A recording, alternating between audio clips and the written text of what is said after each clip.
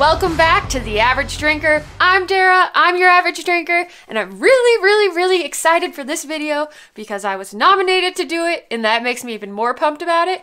But Tipsy Whiskey Shenanigans nominated me for these are the only 5 bourbons you need, according to Reddit. So I'm excited to share mine because, well, obviously these are some of my favorite bourbons of all time. So let's get this thing started. I'm gonna start off with my daily drinker. And if you know me or if you've watched this channel at all, you know that this is probably a pretty easy one to guess. And that is, wait for it, Wild Turkey 101, Wild Turkey 101. Okay, this is literally one of my favorite bottles of all time. I mean, a great price point. You get it for like $20 to $25. It tastes good. You get some of that spiciness, some sweet, vanilla, toffee. I just really love Wild Turkey 101. No matter what mood I'm in, I can just go to the shelf, I can pick up this bottle, pour it, drink it, and it's good. No matter what, it's always good. So, a good daily drinker. I love Wild Turkey 101. I love every bottle I have from Wild Turkey, so I don't know. I haven't found one I don't like yet, so there's the first one. All right, next up is a bottle to impress my guests, or my friends, or the people that come to my house, which are guests. Yeah, that makes sense. I'm pretty sure I just had a real blonde moment there for a second. I'm an idiot sometimes. Okay, now back to it. The bottle to impress my guests. And that bottle is, dun, dun, dun, Blanton's.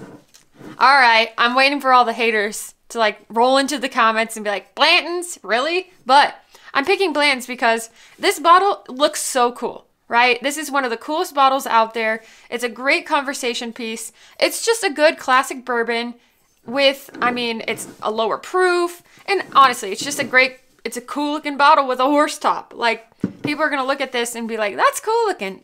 Even if they don't drink bourbon, might not know what it is. Maybe they don't want to drink it, but we can still talk about the bottle and make them feel like they're a part of my whiskey journey. So that's why I like it, and that's why I choose this as the bottle to impress my guests.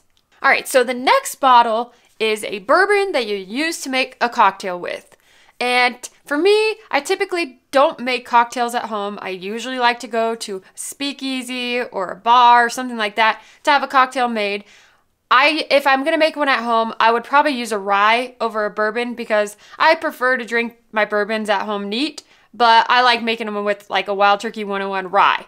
But we're not talking about ryes. We are talking about bourbons, and the bottle I would use, and I would recommend to use, is OGD 114. I love OGD 114. It's delicious, it's spicy, it's got enough proof in it that you could actually, it's not going to cut down the cocktail. Like, you'll still be able to actually taste the bourbon in your cocktail. And yeah, it's about $30, so not a bad price point. But it just really is tasty, whether or not it's in a cocktail or not. But this is my cocktail maker, mixer, drinker, whiskey, bourbon. It's good. I love OGD 114. So that's that one. And now we got my favorite Friday night pour, which honestly, you cannot go wrong with this pour. This is, any Elijah Craig Barrel Proof is my favorite. I love Elijah Craig Barrel Proofs. They're delicious. No matter what kind of day or week I've had a Friday night pour, I like to sit down with some Elijah Craig. This one is the A122 I reviewed recently. And in the review, I didn't love it as much. But as you can see, well, we've drank a lot of it now, and now that it's gotten further down in the bottle, it opened up and it tastes so freaking delicious. Like, it's really good. In fact, it's so good, Bill and I went and bought another bottle because we liked it. So, Elijah Craig, Barrel Proofs, always good for a Friday night, whether it's wintertime, summertime. Warm up with a nice pour of this, and it's delicious. So delicious. I love it. And now, okay, so let me put this down because we need to talk about this last bottle.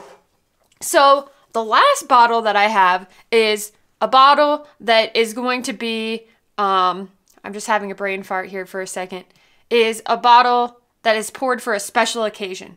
Okay, so I don't really have any bottles for special occasions because, well, as you can tell, we open every single bottle we get. Bill and I like to open them, we like to taste them.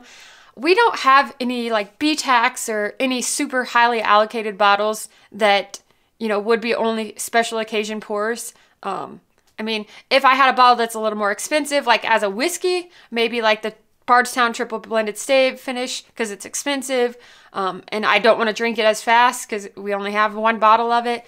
Or maybe like an Octomore, because those are a little more expensive too. I'm not going to sit there and drink those every day, but they're delicious and I love them. So the last one I'm going to bring out, I had to pick one, right? I'm only bringing this one out because I had to pick one. And while I might not pour it for a special occasion, but I'm not going to drink this every single day. I love Stag Junior, like in love with Stag Junior.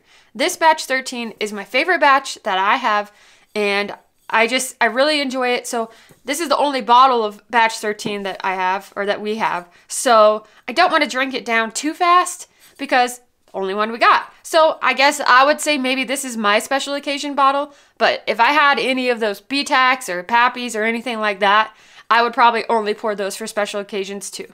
So those are my 5. I'll bring them all back up so you guys can see them, just in case you forgot. Okay.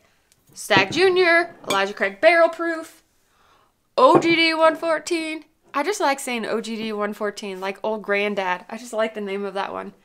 Blanton's, Barrels makes me think of that smoke wagon guy. He's kind of funny. Okay, and Wild Turkey 101. So these are my 5 bourbons that you have to have according to Reddit.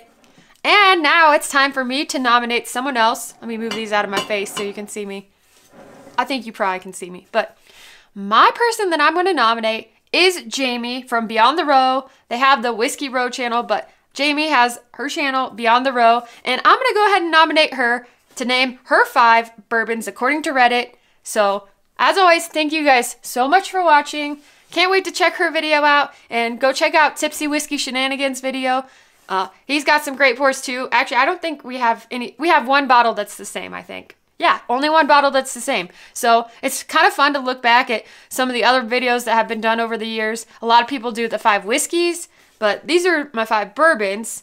So we'll see for 2022, my 5 bourbons. I didn't do this last year because, well, didn't have a channel last year. So now I'm jumping on the bandwagon, and I'm excited for the ride. Anyhow, thanks so much for watching. Have a great day, and I'll see you next time.